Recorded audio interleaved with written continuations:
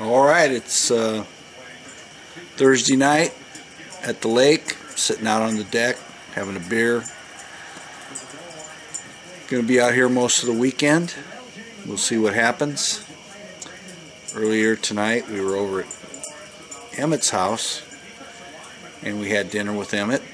We bought him hamburgers and French fries and fried pickles, and he was really happy about that. We didn't, at least when I was there, he didn't eat any vegetables, so don't tell his mom and dad.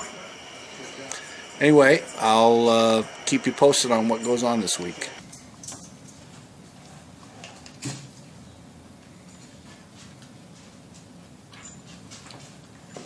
How is that? Pretty good?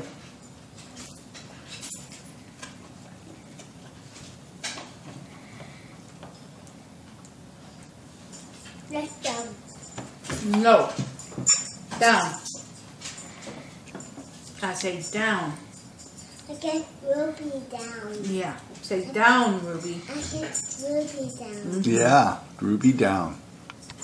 So you never know who's going to show up at the doorstep.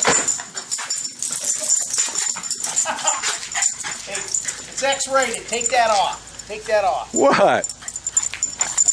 So you got to be part of my video blog. Okay. What are we videoing? Well, I have a channel on YouTube where my whole life is, I just videotape I'd have known I'd stuff. have done my hair and my nails and... Well, you look all right. You look pretty good. fine? Yeah, I like your shirt too. Thank you very much. All right, so I'm gonna get a beer now.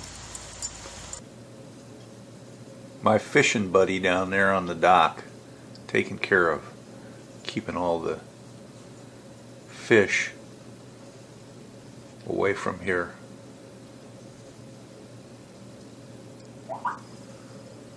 Ruby's looking at it, but not doing anything about it.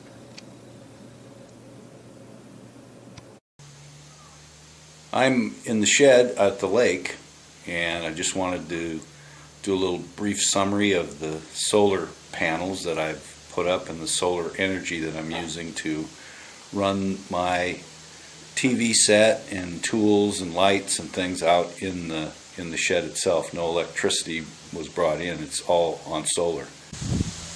So there are the solar panels, two 100-watt solar panels that are on the roof of the shed, and they are connected to that wire there that comes down and goes into the shed. The first item is the solar panels. And then the solar panels come into the what we call the charge controller, which is right here. It is a 30-watt charge controller, and what this does is it regulates the amount of solar power that is put into the batteries, because what happens is the panels charge the battery, which is sitting right here. And to make sure that the battery doesn't get overcharged, this little device here makes sure that it regulates the battery. That extends the battery life and doesn't cause it to have any problems then. That flashing light that you see there on the green, that is telling me that the battery is fully charged.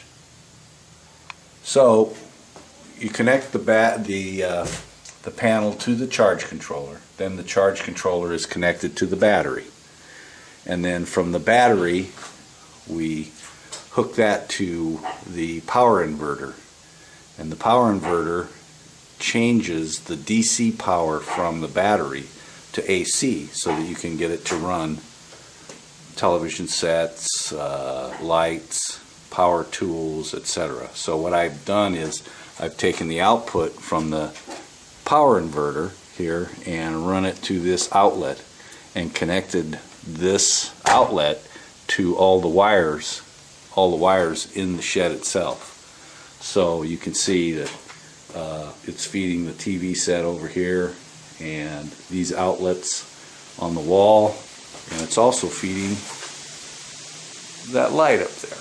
So pretty self-sufficient. My plan is to add more batteries, thus making it more powerful and being able to run more things off of the panels. Plus I want to add a couple of panels too, which will really make us self-sufficient out here. So that's the video for the week. I know there was a lot of nerdy stuff on there about my solar panels, but that's kind of a fun little thing to be dealing with.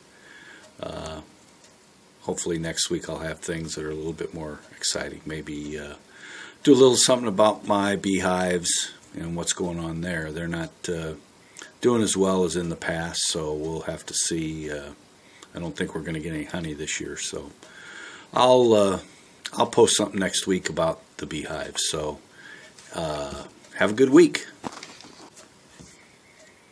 And if you want to get notified when I post a video, just subscribe and you'll be notified when I post a new video. Take care.